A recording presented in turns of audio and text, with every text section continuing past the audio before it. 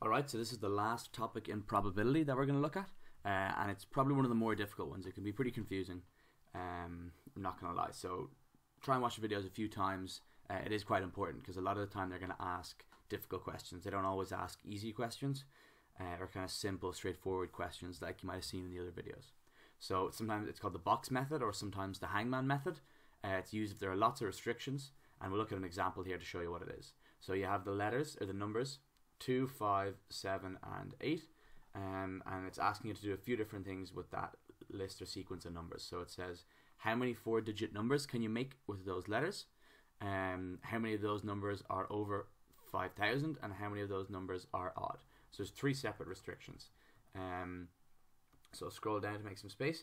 So 2, 5, 7, 8, we have 4 numbers, and how many 4-digit numbers can we make with those? So the answer to that will just be 4 factorial. That's how many ways we can arrange 2, 5, 7 and 8 to get different numbers basically. So 4 factorial is just 24 is the answer for that one. So that's kind of straightforward. The next 2 ones won't be as straightforward. So number 2, how many of those numbers are over 5,000? So unless we count all 24 different orders and then count which of them are over 5,000, it's sort of difficult to do this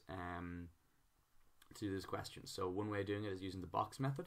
So you draw 4 boxes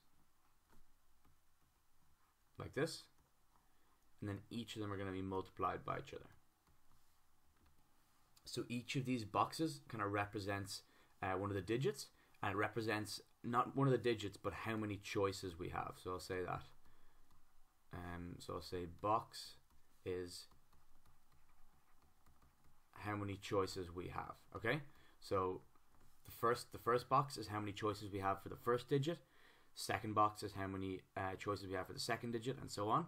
And then the way we fill them in is normally from left to right. Okay, you can fill them in from right. Sometimes you have to start on the right side. So for this last example, we'll have to start on the right side. I'll show you that then. But generally, we fill them in from left to right. So the main idea is in this first box here, how many options do we have that we can fill it in? If there are no restrictions, we could put any number in it. There's 4 different numbers, so the answer would be 4. We have 4 choices of number to put in here. But in this case, there is a restriction. The question is how many of those numbers are over 5,000? So for one of the numbers to be over 5,000, then it has to either start with 5, 7 or 8. Because if it starts with a 2, it's always going to be lower than 5,000. If it starts with any of those, it's always going to be higher than 5,000 if it's a 4-digit number. So we'll put 3 in here because there are 3 options of the 4 that we can choose from. Okay, so the next thing to do is then to fill in the rest of the boxes. So that's our restriction covered. No matter what goes in after here, the number will be over 5,000. So even though I have a 3 written here, only 1 digit is actually in the box. So there are 3 options we can put in it. But once we fill this box, there's only 1 digit in it, and we have 3 digits left to fill the rest of them. So we have 3 choices to fill this box, because say for example the 5 went in, then we can either have 7, 2 or 8, or say for example the 7 went in, we have 2, 5 or 8. So we're not saying that any of these are in the box, but there are 3 choices left. Now there's going to be only so the digit in this box and there's a digit in this box. There's only 2 left for this box and then 1 left for the final box. So the idea is we multiply 3 by 3 by 2 by 1, and then that will give us the answer of how many of those numbers are over 5,000. And the answer for that is 12 different numbers are over 5,000. So 12 of them are going to be over 5,000. Nope, sorry, I can't do basic maths, I guess. 18 of them are over 5,000, sorry, my bad.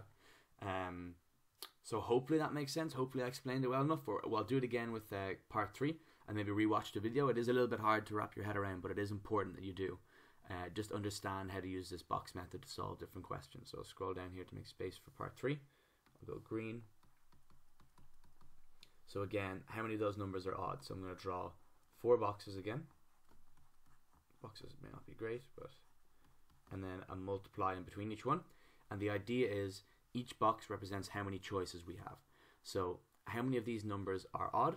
The numbers we have are 2, 5, 7 and 8.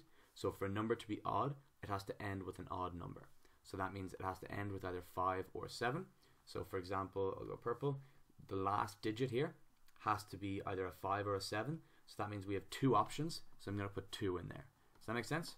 So we have 2 options, odd. So that means it's either a 5 or a 7. So that means that's why we have the 2 in there. Yeah? Hopefully that makes sense. And then after that, we can go to the left. So sometimes you have to start at the end, but then we'd go from left to right after that. Okay? So the next digit, it doesn't matter what the rest of the digits are. There's no more restrictions. And how many options do we have to put into this first one here? So since there's going to be 1 digit in here, so I know there's a 2 in the box, but only 1 digit is actually being used, because there can't be 2 digits as the last digit. There can only be 1 in each space. So we have 3 options left. So say for example the 7 got chosen, we have either 2, 5 or 8. Or say for example the 5 got chosen as the last one, we either have 2, 7 or 8. So those are the 2 options. So there's always going to be 3 options left here. So we have 3 in the first box, and then after that we have a digit here, a digit in the first box, a digit in the last box. So that means we only have 2 spaces left, or 2 options left, and then the last one we're going to put 1. So the answer then is going to be 3 by 2 by 1 by 2, and if we multiply that out, we're going to get 12 as our final answer. So again, I guess that's sort of the best I can explain it. I'll do another example in the next video, and hopefully it will help prove it, kind of help, I guess, help explain it a little bit better. But that is the best I can think to really explain it. It's a little bit difficult. Watch it 1 or 2 times and give a few examples a shot, and hopefully it'll make sense. Yeah, that's it for this video. Just kind of introducing the box method. In the next video, we're going to do a harder example. And yeah, hopefully it's all good. So we'll see you then. Thanks for watching.